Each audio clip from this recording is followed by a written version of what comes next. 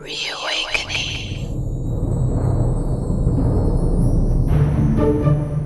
Welcome to another episode of Reawakening, the Subconscious Mind podcast with dream interpreter and spiritual life coach, Yvonne Ryba. I am your host, Chris Mann, and once again, Yvonne shares with us one of her clients' dreams. This is a vivid and I'm sure relatable nocturnal stirring. This client is preparing for her final exams in real life to be practicing in the psychology field, and interestingly enough, has to face some of her psychological fears within the dream in the form of rats and cats and an old kind of spooky garage. What does it all mean? Well, once again, Yvonne has the answers for us, so let's check in with her for the details. Well, hello again, Yvonne. How are you? Yes, hello, Chris. I'm doing well, thank you. That's great. Well, here we are in the heat of summer, and one wonders, do people still dream in the summer? Oh, yes, they do. Those long, hot nights. Well, do you have anything from one of your clients, a dream that might be good? Yes, I do. Oh, and good. This is a dream that she actually dreamt it. She emailed it to me on July the 13th. Perfect. So it's quite recent. Perfect. And for this program, I like the idea of very straightforward symbolism that appears in the dream that we all have. We can all understand. Relate. When I get into it, you'll understand what I'm talking about. We all have these symbols in our minds. Great. Okay, here's her dream.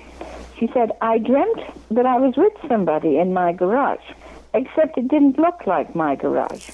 And I found these dead mice and rats. Ew. Yeah.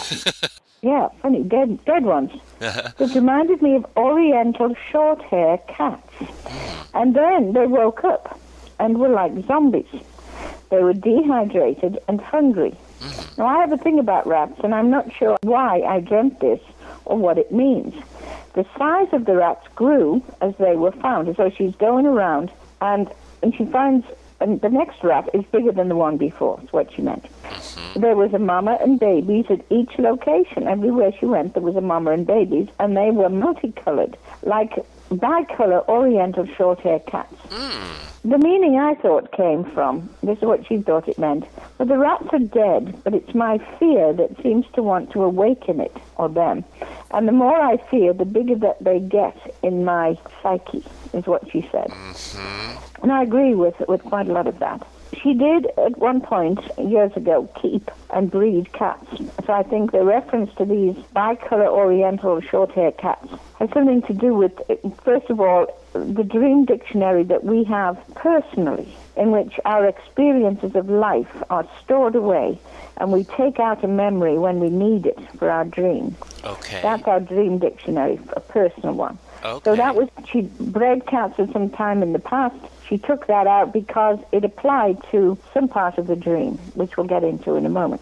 Also, cats are bigger than rats, so I'm thinking that these things grow from mice to rats to cats. They start to get bigger. Right. Although cats are not vermin in the same way, cats are more responsibilities.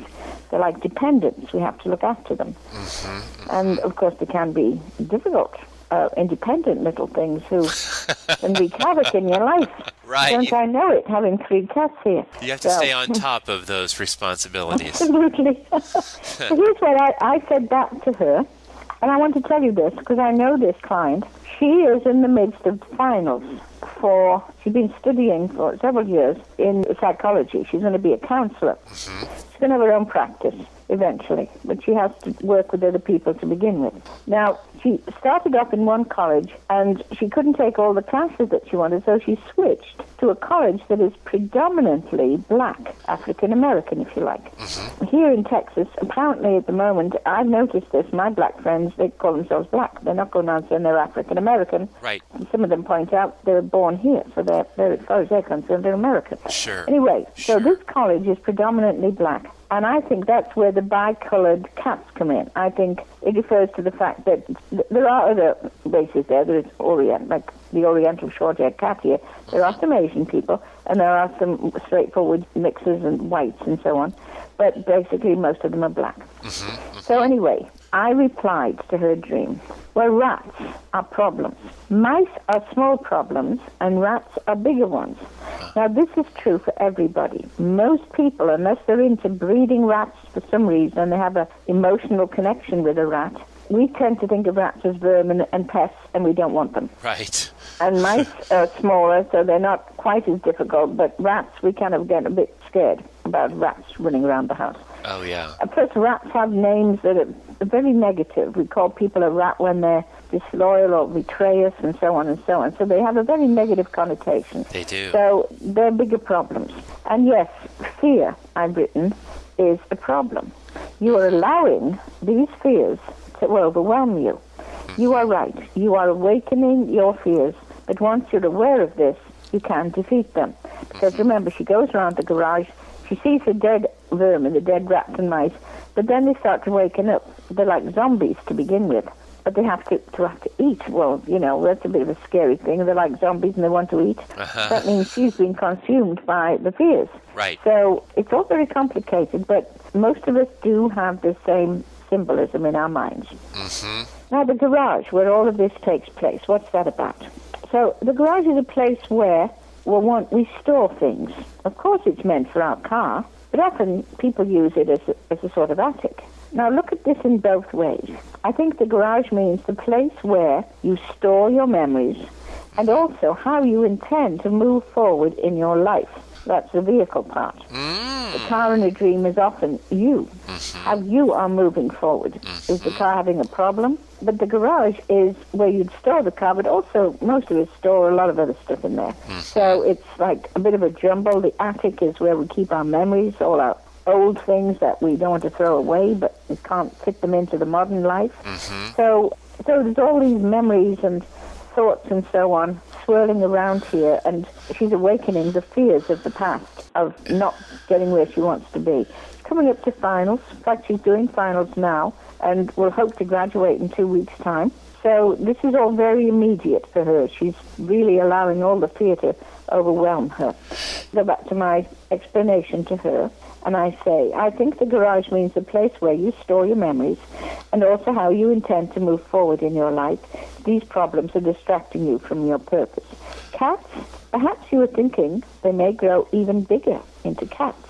I colored. Well, my thought is here that perhaps this refers to your college, because obviously it's got to be an immediate problem that she's thinking about. This is not something that's going to happen in sort of a year or so. She's got it right now. Some of these fears are to do with your work there. I think that you're going to be fine. This is an anxiety dream and not an omen. Do not let these fears grow any bigger. I'm quite sure she's been very successful up to now, but often the most successful people, especially the A-type, the overachiever. She's an overachiever. They worry more than anything about, failing. Sure. What it's going to be, because their self-esteem is very buoyed up by their success that they've had in their lives, and they're always frightened that that's going to disappear if they fail. A lot of us know if we fail, well, it's not going to be okay, we can try again, but she is a bit of an A personality. Absolutely. And I'm sure she's going to pass. I don't really think there's a problem with it. But that was her dream. What do you think? Oh, I think it's fascinating. Just hearing you talk about this brought back a lot of memories of the anxiety I had in college. I sort of had the perfect grade point average in high school, but then you're put into this different environment. And whether it's you feel a bit of an outsider because it's a predominantly black college and you're a white person, or certainly vice versa, or you're just in the midst of all of these super educated and driven people, and now your insecurities grow into this thing. But I love that the rats sort of mutate into cats, or there's sort of a jumbled thing there. It feels to me like what you're saying is that she needs to look at these responsibilities as things that she can handle, like the cats that she was responsible for. So taking responsibility and not letting them grow and grow into this unmanageable thing. The only thing we have to fear is fear itself. And rats breed, fear certainly breeds on itself. So I think that's a really interesting take, and especially for a psychology PhD student, future psychological counselor, to have a dream about fears. She knew that they represented fear, but that is also symbolic of the rat. So you were able to go in and not only confirm that for her, but give it more dimension and plug in the other symbolism. And the lesson there, I think, is what you're saying, is to see that these are things that you can control. Exactly. And I think even in her dream, she was starting to see she could control it. But it also proves something interesting. It doesn't matter how intelligent you are. In a dream, the subconscious takes over. And your intelligence doesn't disappear, but it's absolutely out of the picture.